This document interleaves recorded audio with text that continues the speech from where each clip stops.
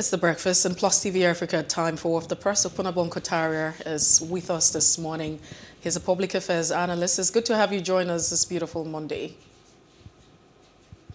Yes, good morning, Messi. Good morning, Kofi, and good morning, viewers. Yes, Opunabo Inko-Tariah, you're looking really sharp and lovely this morning. Taking after you. I have to do everything for Messi to fall. Great to have you join us this morning. Okay, Thank you.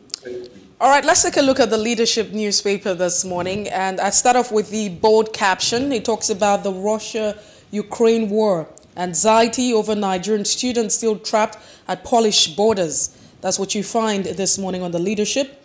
Federal government asks stranded citizens to move to Romanian, Hungarian borders. And you also have Russian military puts nuclear weapons on high alert. Kyiv to hold talks with Moscow. That's what you find on the top caption of the leadership. CBN warns as hard times trigger influx of fintech banks. You also have the ACF Ohaneze set justice equity as criteria for 2023 presidency. Court acts to order probe of security vote spending. And the President Muhammadu Buhari's position on Electoral Act reflects relationship with NAS. That's what the presidency is quoted to say.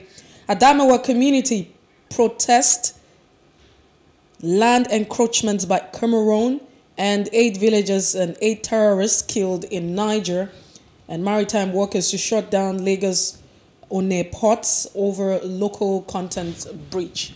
That's the much we can take on the leadership this morning. And over to the Nigerian Tribune, which has been in circulation since 1949. These headlines, the lead story there. Federal government confirms 4,000 Nigerians stranded in Ukraine, demands their safe passage. With the following writers, Putin puts nuclear forces on high alert. World isolating Russia. European countries, US to disconnect Russian banks from international financial system. BP to exit 20% of its shareholding from Russian oil firm. Those stories on page 3 of the Nigerian Tribune. More headlines. Special report how 14.37 billion naira NEBZA diverted funds stalled development at Calabar Kano Free Trade Zones. And here we go again. Special report how 14.37 billion naira NEBZA diverted funds stalled development at Calabar Kano Free Trade Zones. APC convention, I am the candidate to beat Senator Adamu, and why governors, stakeholders want me. Quite interesting. Another one, Omo Agege, Malami Ayade, Sanwo-Olu, Umahi, others lead APC National Convention Subcommittee. Strike. Cost of imported vehicles to increase as trapped cargoes accumulate charges. It's a really sad one with the clearing and forwarding agents and all of those people on strike there. More stories from the Nigerian Tribune. Ogun, Oyo, Osun to suffer prolonged power outage. Lagos Kano train derails at Jeba. Pictures of those ones flooded social media over the weekend. Father, son, 15 others feared killed in Niger. Ghana boys killed traditional ruler, 10 others in Benue. 2023 poll timetable. APC, PDP, SDP, ACF lawyers express worry, readiness for election. More stories from the Tribune.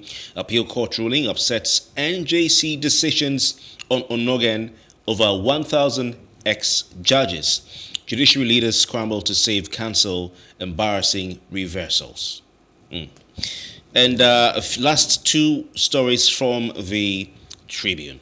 Constitution review reports, reps begin debate, voting on 68 recommendations tomorrow.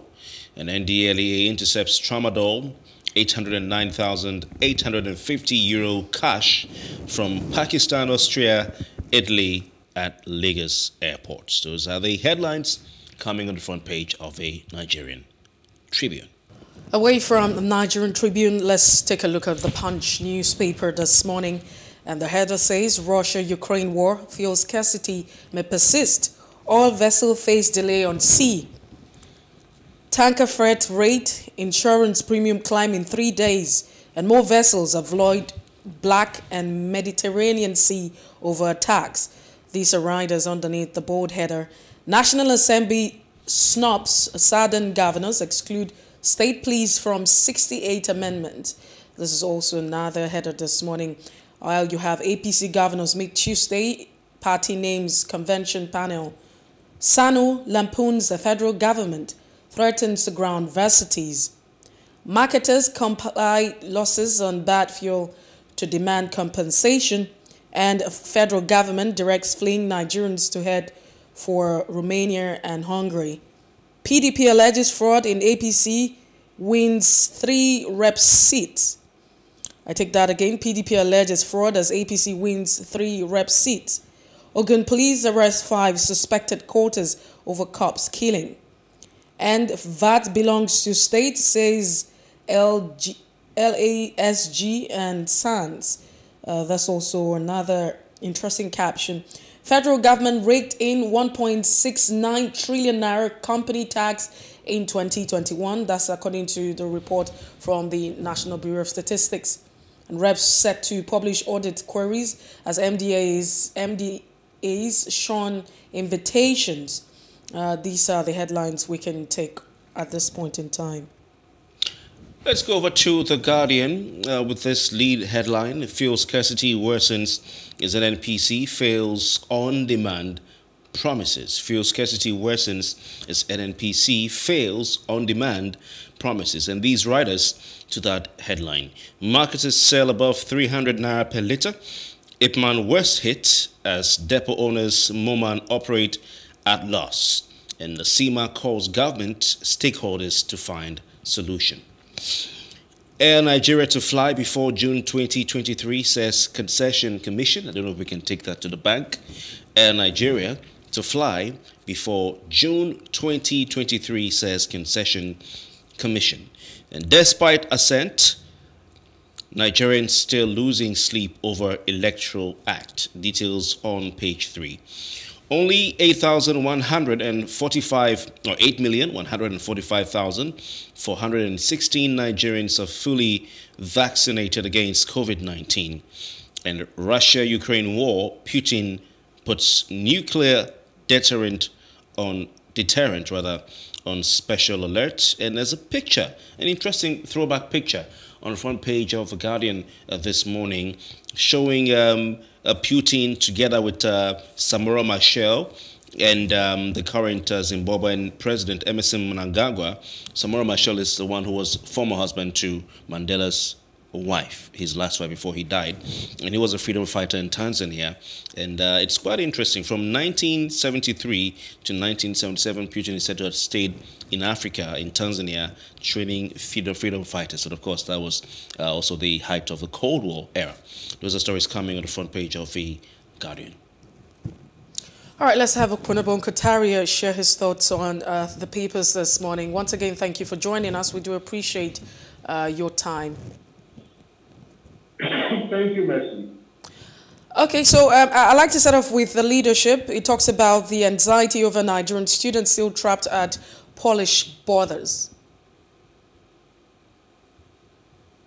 It's a normal thing. I mean, they are coming from, fleeing from war-torn Ukraine as a result of the madness of a man called Putin. And the airspace is closed, the Ukrainian airspace is closed, and so they are finding it very difficult to return to Nigeria or to safe havens, to go to safe havens. Of course, if you have a child there, what your sibling or anybody, relative there, you'll be worried about the safety of such a person or persons. So it's quite normal, and of course, it's also the responsibility, the onus is on the federal government to ensure the safety of all Nigerians anywhere in the world. Although the federal government has been terrible in that respect, it has always advocated its responsibility. What you hear now is they are making arrangements. Other countries have commenced the evacuation of their citizens. In Nigeria, we are full of rhetoric. You hear they've made arrangements, they are talking. I listened to the the Foreign Affairs Minister giving ultimatum to Russia, making some very strong pronouncements, threatening fire and brimstone. And I just laugh, because just like Buhari said, Biafra is like a drop in the ocean. We are even less than a drop in the ocean when it's compared to international politics. Nigeria is nowhere. We are just, excuse me, being recognized for our oil contribution to the world, and that is it. What do we have? We are not even contain our Boko Haram here, our bandits and so on, and the Minister for External Affairs is threatening fire and brimstone. Quite laughable. Anyway, it is okay for people to express their worries, no doubt about that. It is normal. But it should go beyond the expression of worry. It has to do with the safety of Nigerians. So how do they evacuate those persons from Ukraine or neighboring countries that are in danger? How do they evacuate them? What I believe we should be hearing right now is that so number of persons have been evacuated, so number of persons have been moved. Those are the kind of stories we want to hear. I'm not telling us that Nigerians are tribulating. It's normal that they will tribulate. What is the federal government? Because these persons are helpless. These persons is quite unfortunate. It's part of their making. They did not invoke this war. They did not invite this war. They just found themselves like in a crossfire. So what is the federal government doing? This is the responsibility of the federal government. Our call on Buhari, just as he keeps flying out globetrotting, let him also ensure that these Nigerians leave. The way he leaves Nigeria to other countries every now and then, he should also ensure. He should be used to the airspace. Buhari, I want to believe, is more familiar with the airspace than even the pilots anywhere in the world. So he should be used to the airspace and should know how to bring these human beings, these Nigerians, back to Nigeria or take them to a place that is safe for them. The war is normal. I don't think that is news. That is not news. That is not news that Nigeria. The news should be that the federal government, this is that the steps the federal government has taken to ensure, not just talking, we want action, not just talking, that the federal government has evacuated this number of persons and are still doing more. Just like what happened in South Africa when we had that xenophobic saga, when Air Peace, I think that was why it was even recognized by the National Assembly. Air Peace, on his own volition, not that he was asked by the federal government, went to South Africa to evacuate Nigerians. That is what we want to hear. That is what we want to see. We are tired of rhetoric. Just before we move away to another story. Not to be talking like any other world. They just talk like other world leaders. Opunabo Inko-Tariah, let's share your thoughts on this one now quickly. As just follow up to that before we move on to another headline this morning. I mean, another issue that the reports are trickling in and the complaints that we're getting is the issue of, Nigerians being discriminated, not necessarily Nigerians, but maybe, Africans. And that also is a major issue. What can the Nigerian government do about this? Because right now, we found out that this rescue mission that's going on, people are being transported, via train and other means, moving to those borders. But Nigerians are being transported. You mean Nigerians are being transported? People are being moved. There's a rescue mission that's going on. And so the question here is whether or not it's the effort of the government or is an individual effort. The point here is the fact that, Nigerians, maybe Africans, are discriminated against at this crucial time. What can the government do? Is there anything that the Nigerian government can do about this? It's a question of perception. What else can you do about it? Are you going to, if I'm going on a rescue mission, for example, God forbid it, Plus TV is on fire, and I move into Plus TV to rescue, and I decide to rescue Kofi, don't be angry, and I decide to rescue Messi and leave Kofi out. Why would anybody blame me for rescuing Messi? That's my choice. So if they are not interested in Africans, especially Nigerians, it's because of the way we are being perceived internationally. And they know that to the average African, life means nothing. That is why, as far as they are concerned, because if you kill an American or you injure an American, even if an American is adopted in Nigeria today, I bet you to take less than 24 hours for the American government to ensure his release, and he will be flown out of the country. Back to America. It's not the case in Nigeria or in most African countries. So they say it is how you present yourself that you shall be addressed. As far as they are concerned, Africans African governments are not interested in the lives, in the security of their citizens. So why should other countries be interested? If they do it at all, it will be based on humanitarian grounds. It's a question of perception. Notwithstanding the fact that they even see Africans as non-human beings. That's the truth about it. And that's why you have this segregation all over the world. They still see us as inferior human beings. So they go for the superior human being. And we are reinforcing that conviction. We are reinforcing that belief by the way we govern, by the way we treat our own citizens. So you don't blame them. I think what the government should do is this time to prove. Every day they kill us in Ghana. I don't want to say in somebody's country. They kill us in Ghana every day. And what do? Nothing. I've said it here on air before, that if a Nigerian is killed in Ghana, then you kill 10 Ghanaians in Nigeria. Then at the end of the day, we go to the round table. People say, oh, no, I said my friend need to continue. South Africa, the same thing. Go and kill a Russian and see what will happen. Kill an American and see what will happen. All right, Opunabo Inko-Tariah, it is not... Yeah, Opunabo, sorry to interrupt, but it is not true that Nigerians are killed every day in Ghana. It is not true? Yes, sir. Yes, I know you defend, no problem. No, because that would amount to misinformation. No, I just gave an example, hypothetically. Okay, hypothetically. Okay, all right. Kofi, it's just a hypothesis, you know. Oh, I just want to point out for some people who might misinterpret you. I agree. Don't worry. Because I know where you're coming from. Don't worry. Even in South Africa. Okay, let me use South Africa. At least there is no South Africa there. So even in South Africa, we are killed every day. You understand what I mean? Now, Mr. Inko-Tariah, Nigerians are still not killed every day in South Africa. It's actually a hasty generalization. It's an example. Hypothetically speaking, there's no way they can kill every day. It's not possible.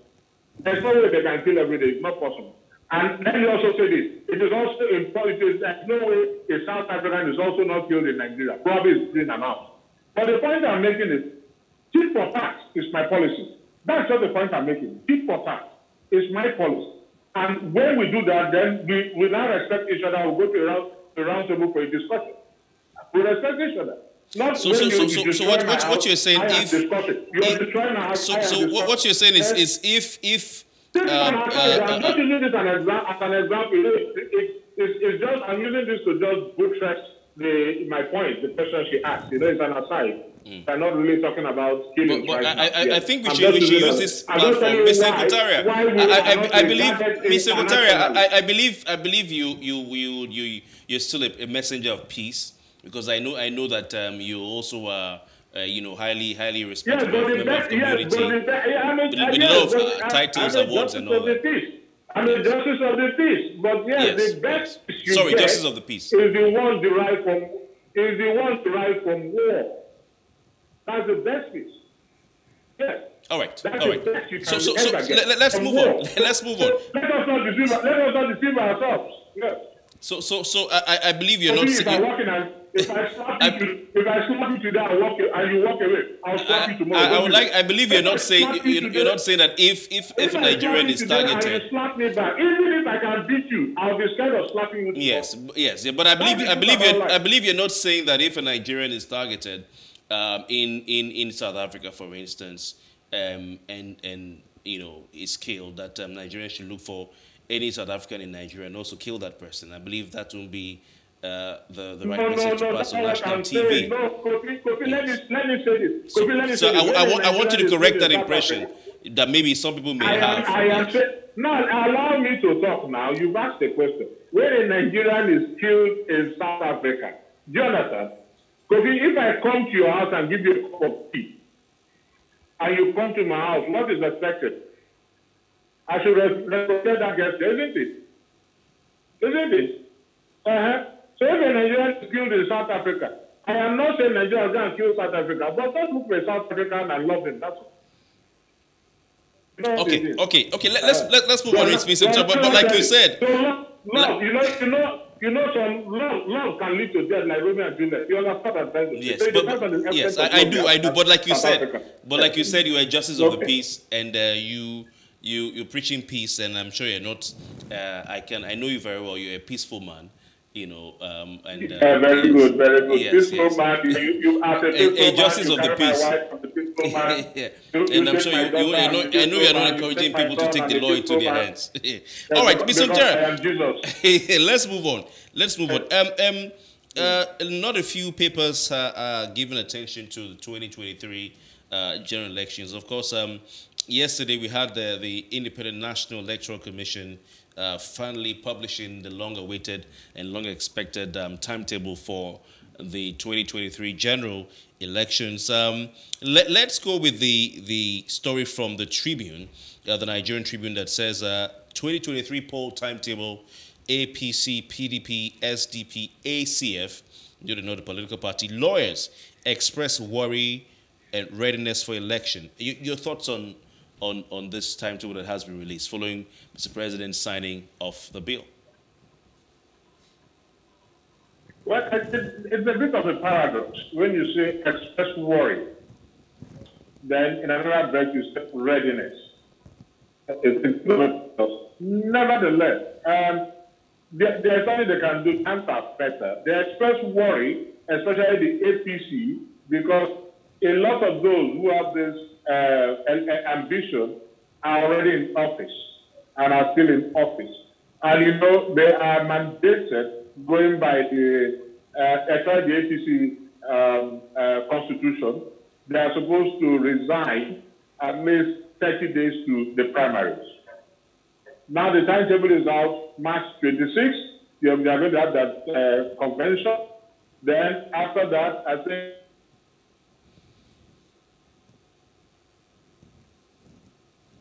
Hello, Mr. Victoria, are you there, please? Okay, we seem to have a bit of a connection issue, but we'll try our best to get back to Opunabo Inko-Tariah. Mr. Inko-Tariah, are you there, please?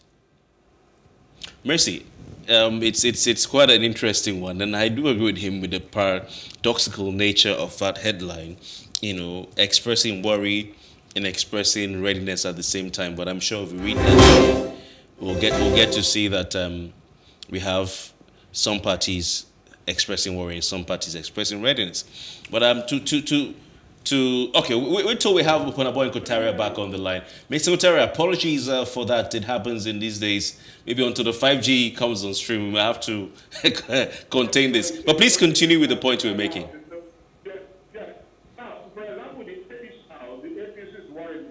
Of them are in office, and they want to use the power of incumbency.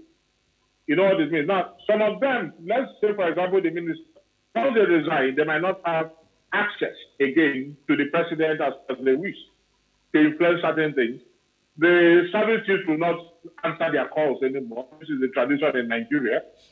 It is a main success many fathers, once you're out, it's as if you're a failure and you'll become an orphan, you know? So that is why they are really worried, because they want to use the power of incumbency to rig the election, which might be a little bit difficult, really, considering the new electoral act. It might be a little bit difficult. Now, these other ones too are equally worried. I wonder why PDP is expressing readiness, because PDP is not in office. That's the truth about it. So let's say the governors now, for example, if a governor wants his lieutenant to contest, it doesn't bother. All he needs to do is tell the lieutenant you resign, and we'll still be funding that lieutenant. We'll still be giving him money. Most of them at the national level are not sure of that, especially when you look at the body language of Mr. President. The belief is that you're on your own. To start it, you're on your own. That is their belief. If I'm on my own, I should still be in office to steal enough money and also use my office to influence the election. If I cannot influence the election, at least influence the electorate. That is why those in APC are worried. But those in PDP, that's why they say worry and express readiness. Those in PDP and co are ready. They are ready because they don't need. If a governor wants you, Kofi, to be the next to succeed him, if whether you're in office or out of office, it doesn't matter. He's going to sponsor you. So they are ready. Sorry? It won't be a bad idea. Sorry? It won't be a bad idea. No, Kofi, I know. Kofi, even if they tell you to be the president, you'll be ready for that. I know you. You know, Kofi likes good life. I know Kofi so well. So he'll be ready. So that is it. You know, that's why you say some are worried and some are ready. That is the truth about it. All right, let's also take a look at the Punch newspaper this morning. And quickly on the Punch, it talks about the constitutional review that's ongoing and the fact that the National Assembly snubs sadden governors and excludes state police from 68th Amendment. Hello? Yes, so I'm saying let's take a look at this now. The ongoing constitutional review, you have 68th Amendment, some things that have been considered, been recommended for review. However, with these, the issue of state police has been excluded. And at a time where the country is faced with a lot of, security challenges, and some persons have actually proposed that state security, if states actually control their security architecture, then it would go a long way in curbing some of the issues that we're facing. Not necessarily waking up, to a world without without crime and troubles, but to some extent it would probably be reduced, especially when you talk about the numbers that we have. If you look at, the number of the police force, you look at the Nigerian army and what have you. But let's stay with the police force now. Over 211 million people. And what number of police do we have to police this population? So one would be thinking that, having a state police would be a priority for this constitutional review. Well, it depends on your own POV, your point of view. Is state police the panacea to the insecurity in this country? Your guess is good as mine, especially when you have governors suffering from narcissistic personality disorder. Won't it be abused? So that is the fear. Won't it be abused? Because even when a governor or a commissioner of police is quite close to a governor, you can see the abuse. So that otherwise, state police is the principle in the presidential system of government. Even the judiciary. In actual fact, you should have Supreme Court of the state. Then you have the Supreme Court of the country. It's a gradual process. But now you see that even judges are bought. Judgments are procured. And that is a worry. I can tell you, yes, research is a constitutional requirement. It's a requirement in the presidential system. I agree. But are Nigerians right enough? Are they civil enough? If you give a governor, there are so many of them. If a governor will have a state police, in most cases, that state police will even have a conflict with the federal police. It's a civilized client, like in America. A state police cannot leave his area of jurisdiction to another state unless he has to inform. It has to do with the consent, the premature of. Even when a criminal leaves a state to another place, you must inform. Or you bring in the FBI. Yeah, Mercy, Kofi, you see that your station. The moment you hear anything that is negative, will send the state police to you and nothing will happen. Because he's in charge. If the state police commissioner says no, he will be kicked out immediately. Just like you have with the National Assembly, that is the State House of Assembly, and so on. Even chief judges go come in and beg it. You say, I know of a governor who will ask this oddly, not even agency. So call the chief judge. Opunabo Inko-Tariah. We have to let you go at this point. But how important it is. Then you now have a state. Listen to me, please, like this, so that the clarity of what I have to do will penetrate your mind and not the capture of judgment. It is a requirement in federalism, in the presidential system of government. But my dear, it will be abused by this character. We have to let you go at this point now. Thank you so much. Opunabo Inko-Tariah, we have to go. We're really out of time and we're being prompted to leave right now. Thank you so much for being part of the show. And I'm sure that we have more time to talk about this. Right. So, Kofi? Please, any day, anytime, any day. Very interesting having Opunabo. But just before, well. I like to drop this slide. Yeah. It feels like, it's like saying that democracy, we shouldn't practice democracy because we're not. Because if you look at it, really, are we really practicing? I mean, is democracy really practiced to its capacity the way it should be in Nigeria?